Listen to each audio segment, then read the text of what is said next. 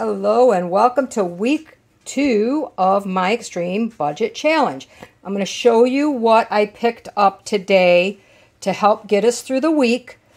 If you want to know what I have left, I always do a inventory the night before, so that's on the previous video or day 7. So anyway, I picked up a couple of bananas and an onion. Luckily, we're getting some very nice rain today, so I should be able to get some lettuce for vegetables this week and the few things that are growing in the garden. I picked up a small sour cream, a roll of turkey breakfast sausage, and this is a pretty good deal. It's $2.10 for the pound of the turkey sausage. They also have an Italian sausage for the same price. I picked up a roll of ground beef. The guys were asking for some hamburgers. This kills me. It was $4.84. But you know what? Sometimes when you get asked to do something and you find a way to do it, you do it. So those are the two main protein sources, as well as I picked up a jar of peanut butter. We prefer creamy, but it was out of stock. This was $1.74. I picked up another block of mozzarella cheese because we like to have pizza once a week. 1 box of elbow noodles. Yes, I do make the most of my own noodles, but I needed some convenience this week for a couple of recipes because I can't make elbows. I can make flat noodles. And then I picked up a tomato paste. So that was my haul from Walmart, which totaled $14.26. Then I went to the Dollar Tree and I picked up a bag of pretzels. These are good. These are good pretzels, actually. We need it. We're going to eat a lot of peanut butter and jelly sandwiches or whatever this week, so kind of wanted something, a snack type food, because you know, even when you're on an extreme budget, sometimes you just need something a little extra that makes you feel better about being on such a terrible budget. So anyway, there's my snacks that can go with sandwiches and such. And Walmart eggs doubled in price since last week. So I went to Dollar Tree, priced theirs. You get 6 for $1.25. Remember, I'm using my own eggs because my chickens give me, you know, I get almost between 8 and 12 a day. So I'm not going to spend my money buying somebody else's eggs when I know I can walk out to my chicken coop. And then I had 3 left over from last week, so I'm starting the week with 9 eggs. So that was the total for, and that was of course $2.50. So my total today was $16.76. The other thing I did was I purchased these chicken thighs. I do not plan on using them this week. They're going to go in the freezer. This is for week 3. They are kind of hit and miss in my area to get any kind of decent chicken. So when I see it, I have to buy it then, because next week it may not be there. Tomorrow it may not be there. There was only 2 packs of these left. So these were $10.95. And I did deduct that from my remaining balance. So for the following week 3 and 4, I have $28.09 left. So far we're doing well. If I need anything odd in the middle of the week, or say I run out of flour, I can take that out of that $28. But this is going in the freezer, and I will include this in next week's totals because I did not include it in this week's totals. Today for lunch, I am going to have some peanut butter toast, pretzels, and I'm going to munch on some of my berries. Now, it's 1:30 in the afternoon. I had a very early meeting this morning. I had a piece of toast and jelly before I went to the store today. Then I had my meeting, had to go to Walmart, Dollar Tree, stop and pick up my cat's medication. So that's why it's 1:30, and I'm hungry today. So this is what I'm going to have for my lunch. All right, I had my lunch and now I'm back. And there's a couple things I need to meal prep for tonight. So right now I'm going to show you how to make a super quick, super easy mayonnaise. I don't know about you, but our mayonnaise for not even the name brand is over $5. So I'm going to make it for a couple of pennies. In here I have 1 egg yolk that I reserved from a couple of days ago. To that, I'm going to add just a dash of salt. Gives, you know, salt gives things flavor. I don't use a lot because, like I have mentioned repeatedly, I kind of like to salt things at the table because I don't like as much salt as most people. Then I'm going to add 2 teaspoons of vinegar. Now, you can use white vinegar, champagne vinegar, whatever you have, or lemon juice. I prefer it with the lemon juice. I don't have any, so I'm going to use my apple cider vinegar. My second choice would be regular white vinegar, but it is what it is. So, and what I'm using it for won't hurt. All right, so I have my vinegar, I have my egg, I have some salt. The next thing I'm going to add is some mustard. I'm going to use my, once again, my spicy brown mustard. Mustard adds some flavor, and it helps things to emulsify. About a teaspoon, more or less. Again, the recipe I'm using later. I'm going to make some potato salad with it, so it won't hurt. And then last but not least, 3/4 of a cup of a neutral flavored oil. Vegetable oil, canola oil, avocado oil, whatever. What makes this nice is using an immersion blender.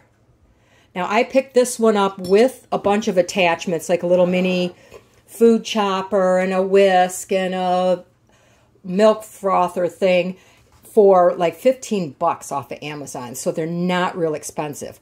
So the last thing I'm going to do is I'm going to just simply put this in my mixture, and I'm just going to turn it on.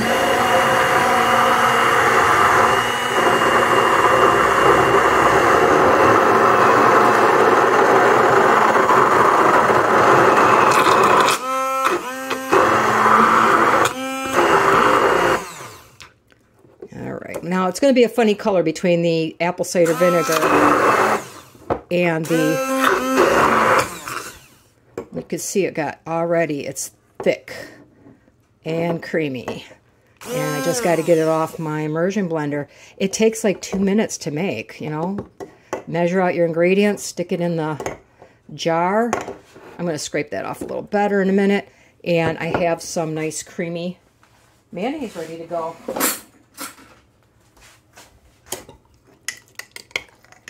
That's it. So all I have in here basically is a little bit of vinegar, which costs maybe a penny, and an egg egg yolk, some oil, a little bit of salt, and there's my mayonnaise. It's not creamy white because of the mustard and the more so the apple cider vinegar. But anyway, there you go. Quick, easy, fast mayonnaise. The next thing I'm going to mix up here is a real simple potato salad with that mayonnaise. I'm just going to come over here and chop my egg, and I'm going to add, I found some celery out in the garden. I don't use too much. My brother doesn't like it. And I have some of the frozen onion left over. I don't put too much because it upsets my stomach. I have a few chives. I like it for the color. My brother doesn't because it's green. In my egg that I chopped up pretty good. I'm going to do a dash of garlic powder. And then I'm going to mix in my mayonnaise. I'm going to tell you my secret weapon. People love my deviled eggs. And I'm going to try to reserve a little bit for the burgers. They love my deviled eggs. They love my potato salad. Add a touch of horseradish. It gives it a little bit of zing that nobody kind of knows what it is, but it's so good. So I'm going to see. I might have. I do. I have some horsey sauce from Arby's. My, it just does add something to it. I don't know how horseradish can go wrong. Add as much or as little as you like. I kind of like it pretty. Whew, that was strong. tasted it before I put it in there. It's got a good zing to it. Yeah, I could use a little bit more mayonnaise, but I'm going to let this sit for a little bit. You could add some mustard to it, Dijon. I had some in the mayonnaise, a pretty decent amount. But before you finish it off, always taste it, because you probably need salt and pepper. Definitely need salt and pepper.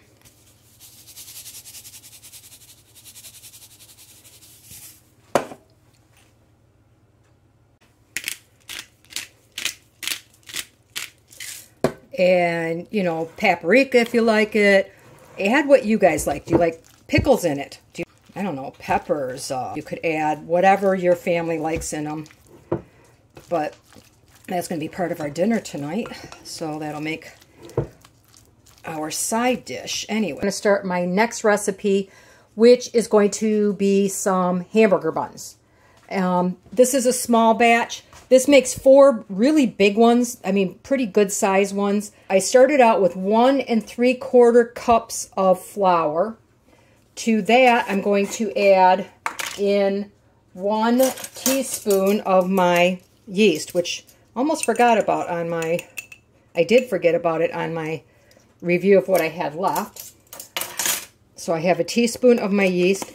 I'm going to add 1 tablespoon of sugar. Tablespoon of sugar. And I'm going to add, what I do is, if your salt touches your yeast, you can kill it. So I kind of mix this up a bit, so it's not all going to get any salt on it. And then I'm going to add in, roughly a half a teaspoon or so of salt. You could go a little more if you want, but I'm going to do about a half a teaspoon or so. Okay, so I have all of my dry ingredients lightly mixed up. To that, I'm going to add a tablespoon of melted butter, or in this case, margarine. And the last ingredient, now you can add an egg if you would like. This is a half batch, so use your egg yolk or egg white if you want. And the last item is going to be water. Water depends on how you measure your flour, how humid it is, a lot of different variables. So always start with a lot less than you think you need. So you need somewhere up to a half a cup. Might be a little more, depends on how you measured it. So I'm going to go with roughly a 1/4 cup just to get it kind of started. Gives you an idea, how you're doing. If it doesn't come together at all, add some more. So I'm going to continue to add my water till I think I'm pretty close. And then you have to get your hands dirty. And you just got to go in and do it. So I'm going to make sure this comes together really well by adding enough water that once I turn it out, I can continue to knead it on, that might be a bit, so I may need to add flour to it, who knows. And you can do that in the kneading process. You don't have to worry too much right here. So basically, I got all my dough up. I set this bowl aside because I'm going to need it after to proof it. I'm going to flour my counter really well. And then I'm just going to bring my dough together first. Make sure, you can see it's a little bit wet now because I added a little bit too much water. That's okay. It's easier to add more flour later than it is to try to add water later because it's too dry. So I'm going to go ahead and just knead this together really well. And it takes time. Kneading by hand takes time. If you're in your stand mixer, 4 minutes, 5 minutes. By hand, you want to knead it up to 10 minutes. It depends on where your dough's at. And you want it to see how it's kind of rough looking and got a lot of potholes in it or whatever you want to call it. That is not going to make nice, smooth dough. Now, the consistency is pretty good here. I'm going to continue to knead it, and I'm going to show you what it's going to look like once you've kneaded it well enough. All right, this is about 5 to 6 minutes of kneading. You could see it has gotten nice and smooth. You could feel the difference in the dough. It's really smooth. The feel is different. You'll learn that feel once you get going.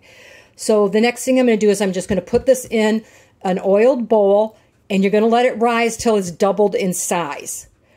It may take a half hour. It may take an hour. It's going to depend on what your temperature is and where you have it.